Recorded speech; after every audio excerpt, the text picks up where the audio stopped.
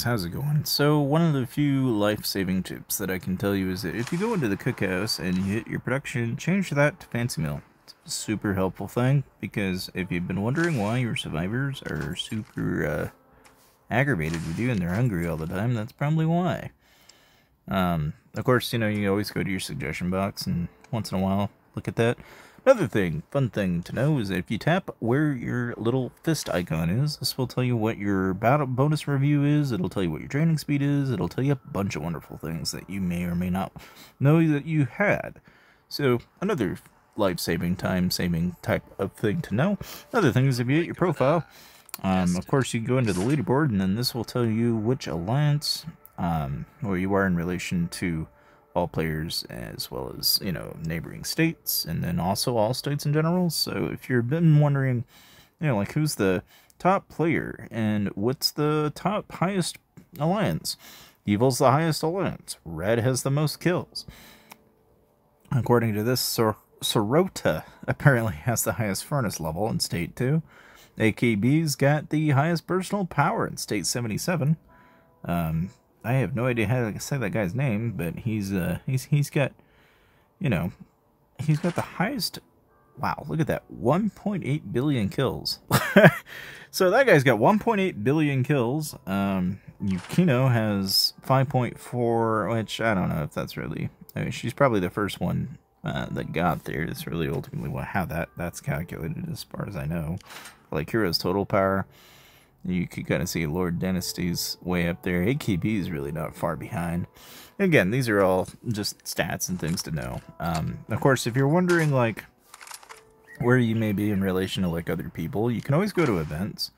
And if you tap on, like, say, for example, this, I can look and see where we are, during events and such. These are all little fun things in case you're wondering what that, those icons are. It'll even tell you, like what rewards are available for your alliance and such during an event. You can go to the calendar and you can see which events are coming up. You can even find out more about these events and such in Discord if you want to know more about them in the Whiteout Survival Discord. But, like, a lot of this stuff, like, for example, like, Power Up. I'm right now, I'm number 1, yippee, kaye, all that, and fun in the batch. Well, there's a lot of information here, like Foundry Battle, for example. I mean, where do you even begin with this? I mean, I guess one thing that should be said about Foundry Battle is that you don't lose any troops. It's just basically they get sent to the infirmary and then you have to heal them. And the main rule that you should know about, and, as far as Foundry is concerned, really, is that you can see that, like, each site's going to have its own bonuses and stuff. One of the things that I had people ask me about was kind of like, well, how do I get teleports? And do I need to use teleports? And all that jazz. Well, you can get that stuff from a transit station. If you seize a transit station, you get advanced teleporters. Okay, naturally, you're going to be fighting over these things, so you're going to be having to struggle a little bit. But like everything, you've got to be able to maintain your power, and you've got to do all of that while maintaining control. And so there's going to be kind of a tussle for all of those things, but that's Foundry Battle for you. Obviously, Legion 2 and Legion 1. Legion 1's more important than Legion 2. I would say really about all you'd need to know as far as Alliance mobilization is concerned is, do the quests that are obviously the first two and refresh them until you get 200%. And obviously doing a quest that's, 200 or 300 points versus one that's doing 100, the more points you can contribute to your alliance, the better. Outside of that, I guess you can also, if you want to know, you always want to make sure your furnace is running on with max power, so you're not ever having your survivors basically, cold. So that's how you lose survivors. And I would say about the only other thing, really, is just upgrading your buildings, and making sure you've got all of that stuff min-maxed out. Beyond that, though, I mean, I'd say for the everyday player, that's really about a lot of the little things that I've found that, if you're going to save yourself some time on, those are the things that are going to make a huge difference. Outside of that, though, I mean, I guess something that I didn't know anything about is you can actually tap on power, and then in here it'll actually tell you the quality of where you are in relation to everybody in the state. So, like, right now I know that I'm not doing well in tech. I'm doing okay in hero gear and chief gear, and I have an S tier building power, but Like, my furnace level is a C. You know, like, it tells you where you are in relation to everybody. It gives you kind of a metric from A to S to SS. It, like, gives you an idea of where you are in the game, basically, in relation to the other people in your state.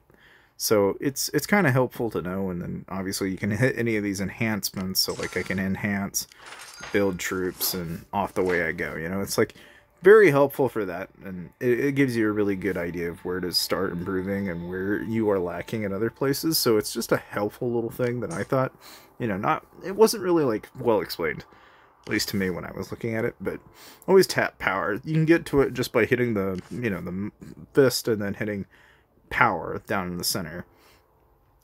Because that's like a really helpful thing. Beyond that, though, I mean, other than gathering every day, popping a growth boost, I guess, you know, obviously try to get down into the arena if you can. I'd say if you're wondering what to buy in shop, I would say don't really bother with anything less than 30% on the discounts, because I've found plenty that are well over. I very rarely go in there, honestly. The mystery badges are kind of one of those things that you get from doing rallies. You can buy mystery badges if you want to. There's not really a whole lot in there that I would ever bother with, except for the essence stones, if you want my 2 cents. I would buy the essence stones just because I know what the essence stones will do for you in the long run. As far as the arena shop goes, I don't use my arena tokens on anything but the mythic gearbox at the end of the week, and then I just rinse and repeat. I don't waste my tokens on anything else except for that one thing. VIP shop, I mean, you can buy the resources in the first 3 if you want to, but I honestly wouldn't recommend it. If anything, I just pick up the speeds, and then, you know, every once in a while I might pick up, like, for example, you know, I could start picking up the enhancements, but those are pretty pricey at $2.50 a pop. The XPs are definitely not worth it for any amount. I wouldn't bother with those at all. The stam might be worth it, though. With, you know, the amount of stamina that you need in this game, you tend to find that you're going to need it. In the Foundry shop, I am going to say the one thing that stands out to me is pretty valuable in here. Free-to-play wise, you're going to be wanting these design plans, because you're not going to get them really any other way. Once you get to a certain tier, you're going to eventually go through your polishing solutions. Hardened alloys you can get technically through rallies and stuff like that, so I don't know if you'd really necessarily need to focus in on that. I would say you're for what you get, I mean, I would say probably, just looking at this point blank anyway, based on the amounts too, it looks to me as though, like, what's going to give you the most bang for your buck, it looks like, is going to be the polishing solutions. You're going to want the design plans. The charms, I think, were probably not a bad idea. The essence stones are pricey, but they're valuable, but just pricey. Obviously the shards are all pricey. I wouldn't really bother with those if it were me. You can pick up speeds, but if you're going to pick them up, I would do the 1 hours, and don't worry about the research ones until you run out. And then if you do, then if you got spare, then you can put them into construction speeds, or research speeds, or training speeds, depending on what you're doing at the time. But before I'd even do that, I'd probably pick up the enhancements into the gear. I would probably primarily focus down these first. I'd probably do the components first in Foundry, and then if I was out of the components in Foundry, I'd probably move over to polishing solutions, and after the polishing solutions, because again, you know, try to prioritize in terms of what I think is valuable, because I ultimately think having your gear upgraded is super helpful, especially on your heroes, but just in general, like, it gives you a lot of bonuses and stats.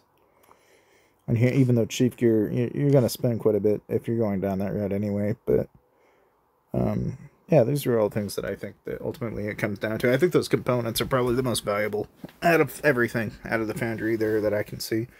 Outside of, you know, obviously some people will pick up the shards, but for only 3 shards at 2,500, it's just not worth it to me. I wouldn't bother. Outside of that, that's pretty much it as far as the shops go. And these are all the little helpful tips that I can give you for the day. So thank you guys for watching. Feel free to subscribe if you're into Whiteout Survival. And I'll see you guys.